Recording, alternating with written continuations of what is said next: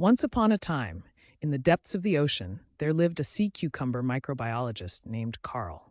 Carl was a very selfish sea cucumber who never wanted to help anyone. Picture Carl swimming past a school of fish asking for his help. Picture Carl turning away from a turtle stuck in a net, ignoring its pleas for assistance. Picture Carl laughing as a crab struggles to carry a heavy rock, refusing to lend a hand. Picture Carl swimming away from a group of sea creatures in need of his expertise, only thinking of himself.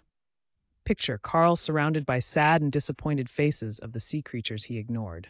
Picture Carl feeling lonely and isolated, realizing the consequences of his selfish behavior.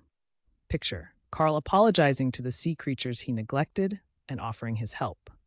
Picture Carl happily working together with the sea creatures, realizing the joy of cooperation and kindness. Picture Carl smiling and surrounded by grateful sea creatures, all working together to make the ocean a better place. Final image of Carl and the sea creatures holding hands, pseudopods, symbolizing the importance of helping others and working together as a team.